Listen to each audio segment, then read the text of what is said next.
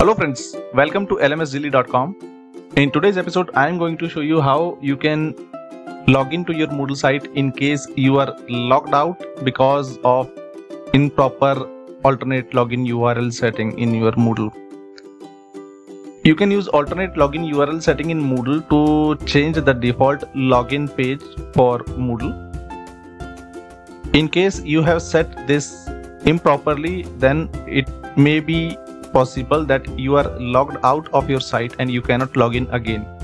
So in this video I'm going to show you how you need to change the config.php file to enter into Moodle. For example, I will just show you how I was trying to do something and I was logged out of my Moodle demo site here.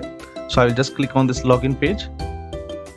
So as you can see that I was getting a error that the requested URL was not found on this server. So it means that the login page what I have entered in the Moodle settings was improper, and because of this I'm not able to log in as an admin user.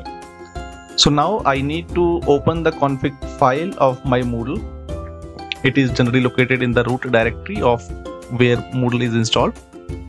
So I will just show you my root file here. As you can see, this is the config.php file for my Moodle, and generally it looks like this.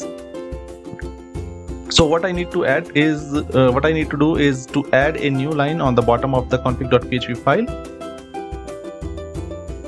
I will just add this line into the description below of this video, so you can copy this from the same.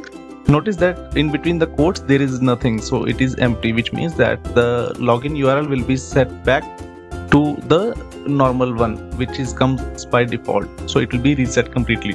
Now once you add this, don't forget to enter this semicolon and press the save button. So the config.php file will be saved. Now you need to go back to your Moodle site,